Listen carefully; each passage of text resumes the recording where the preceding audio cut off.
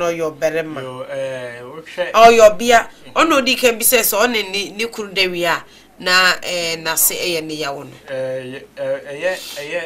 ayase pain for me especially one thing I am very careful about say osha enye UTI in kwan be to be cause ayase pain more especially with a man sometimes it will be a friend PID pelvic inflammatory disease and then sometimes there can be an infection around the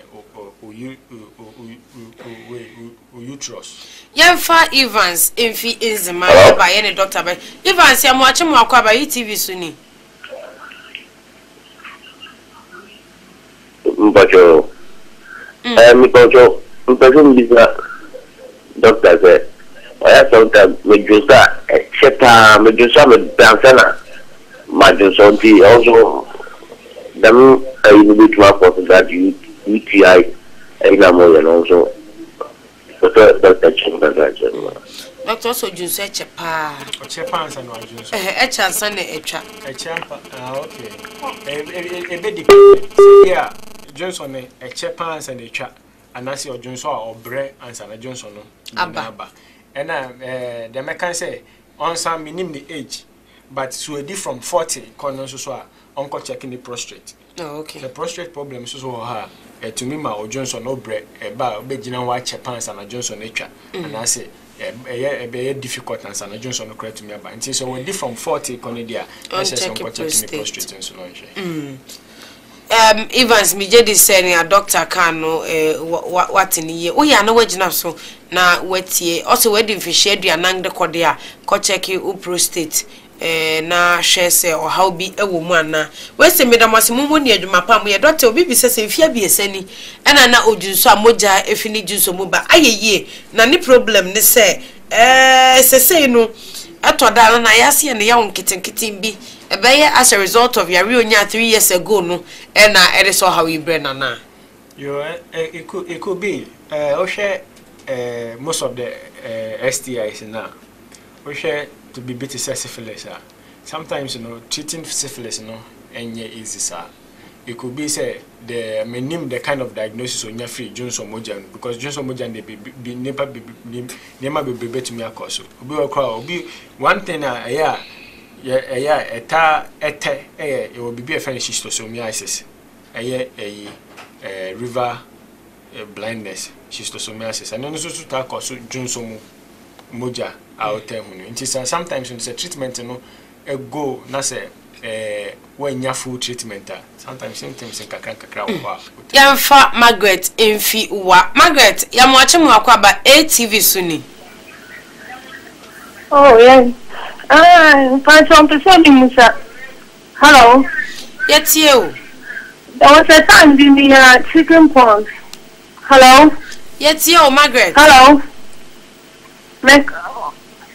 Margaret oh hello Margaret kasa yetio Margaret me pacho bo modian na Frank Eddie will feel mina Frank am say doctor you no bo modian say obisa sembisa na wo de waso afamie no atie ehumuai no o say aya na yase ye ne ya oya wom eye as symptoms symptoms of UTI ana oh why yase ye oya no it could be a symptom of UTI it could be say there's another problem so and causes into mestre say yeah the symptoms not to just and say experiences are in other not to have at the back of your mind say oh UTI be no hospital near check am say ye bia na ye hu say na betri say nye bia nso a na ya hwe other cause no Fati wa bolga Fati ye chia o Ipatam ni dey Fati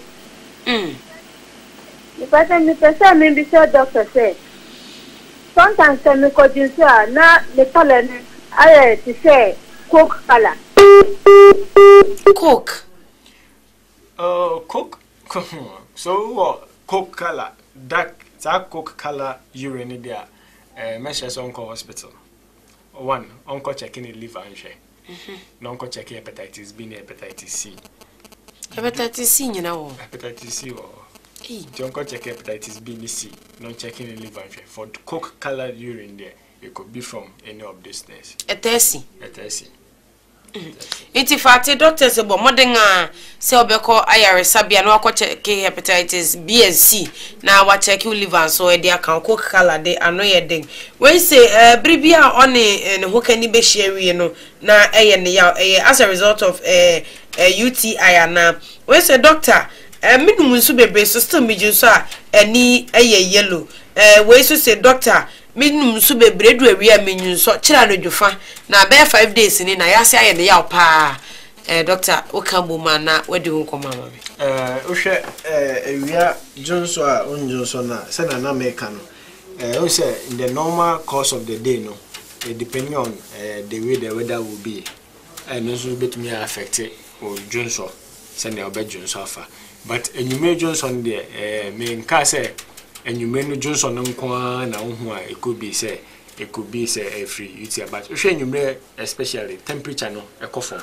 in the evening the weather is very cold in the cold weather like that you should expect Johnson no be Johnson be 2 3 but Johnson are frequent very frequent our Johnson we kra now san come back no o edge so be Johnson ma me fa kofi mfi wasa ekropo kofi ya muachi mu akwa ba TV ni mo bi phone lines na mai na intumi kire kofi mi pacho kasa yeti o kofi line no akate we say doc mijunso nketen atoda kra sebe mijunso edigu me ho eno eye ne ewe he Dauda edwe fi bolga o say doctor metajunso pa UTI ana we so say doc track urinary tract infection is different from prostate na Mr. Aka eno bisawe different prostate ni different from urinary tract infection we share prostate ni the major function is say be man your baishia ni hunso na eba no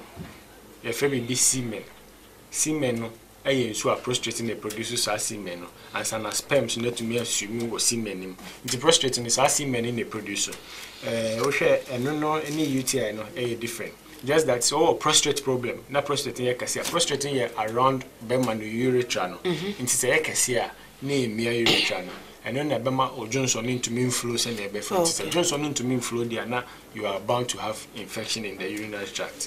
Yeah, for Baba in fee edra Baba, you're watching Wakaba ATV Sunni. Good morning. Morning. I will some more doctor.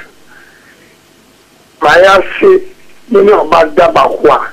First, many of and I'm making a damn and 3 times.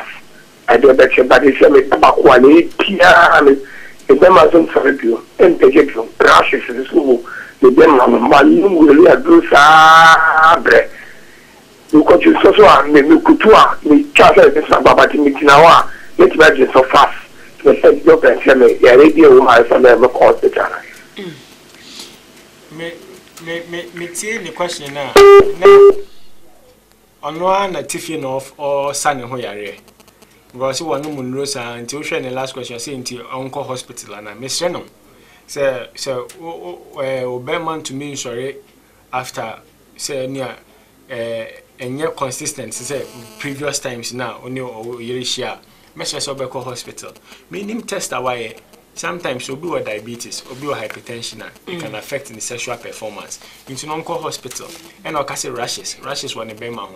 I don't know rashes were bema. Now that's what if you now we young who drew on where so-called hospital. Doctor, I say obi wo UTI or your beer or we bit me affect your friend. UTI no, a bit me affecting based on the stage of the infection. A bit me affect your colano. Into no, Osha pregnant women so no. They normally have a lot of this infection. Into so only more antenatal anyway. Mostly no, antenatal there are 2 things. On bet the beer no quite safe for Johnson bra because I say a check out Johnson infection be more near my withdraw because apart from UTI and candidiasis.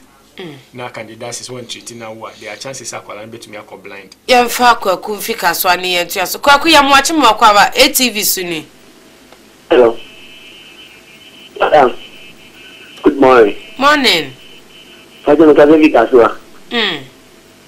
And the son and women, and I look up Paris, and I'm going to say, you right on. Yeah, that's a kwaku. Doc, when you know, I can't want some. I say nyina repeat the same things. Into no misro so one who say we there misro so want na ase and I so ntena say so we go hospital na ye check him out. Dr. Bibi says den na ebe ma woni obi ahia wi a sebe nka boni pa fi obi ana ho aba. Dade. Oh, and I make us say sometimes no be or white and as a candidate say can oh be a in carbonita free hoba especially say bo unya discharge vaginal discharges are in carbon in the uni bash in share we obinya sa in carbon ti measure say no wife amom ko check in hwe so wasa yare we bia obi su bi say den na ebe ma onu oberema no one ne yiri ehia wi a ontimi ndwunso owi opese odwunso ne mba bia na Johnson enni no bia na Johnson enni but Sir Johnson de opan ni oyire hia wi a esa otumi Johnson enye obi a enye constant say uni oyire hia wi a esa o Johnson obo ana Johnson de no by your advice say even cry no uni oyire be hia o dey try to take some water. Oh, okay. Oh, so no to me a Johnson. Yam fa boaje mfia shaman. Aboaje ya mwache mu akwaba. Aboaje line no akate. Na ebe se doctor nchiremu ochire ni nyina no dodo na se repeat nchiremu a wachire no. Yesere se ye discussions bi se anu wayi wasom yie na woni yen etimi ayabom se na ebe ya yensan ye chimma ye ni mesa se niama bebre ho a o se di nkom. Doctor aduan bi wo ho biribi wo ho a obetimi aye a prevent UTI cry would wunya bi. Oh, UTI there in your life, once in your life there are chances of to me be once in your life, but it shouldn't be a frequent. So they be allowing your UTI. So I can name my Bosuo the UTI by no as much as possible no.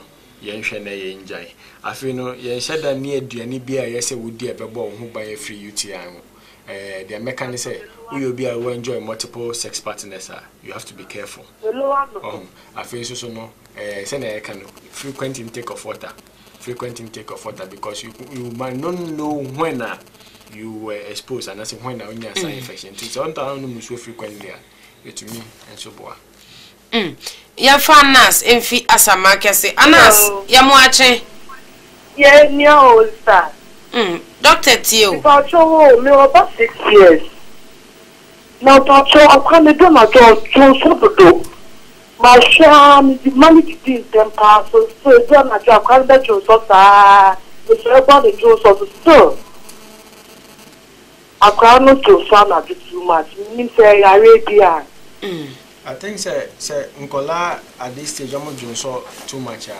My advice is say on fan nko pediatrician no check it. Sometimes in the hello. Me bacho doctor you anu ntitie. Pacho say. Me say doctor you anu ntitie. Pacho me say oba at this stage na the Johnson here too much. My advice is so den be ko pediatrician. Sometimes there could be a problem in the bladder.